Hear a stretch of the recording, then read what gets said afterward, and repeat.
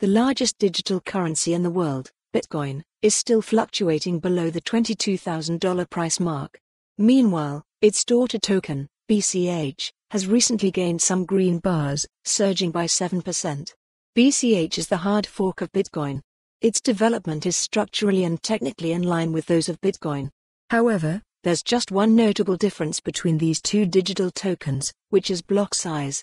Related reading: institutional investor sentiment remains negative as Bitcoin outflows continue. Segregated option was not the best answer to the scalability problem of BTC.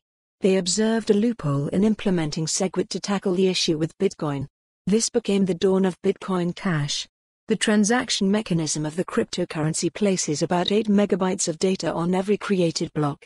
Moreover, on average, around 116 transactions are carried out every second on the system. This is enough transaction speed for BCH. However, more processing capacity is needed to create a larger block size. Such block sizes are necessary to support the network through its nodes. But regardless of this, the token has been gaining some heights since its creation in August 2017. Bitcoin struggles to claim $22,000 price mark. There has been no relevant up or down trend for Bitcoin lately. It's currently going around the $21,000 mark.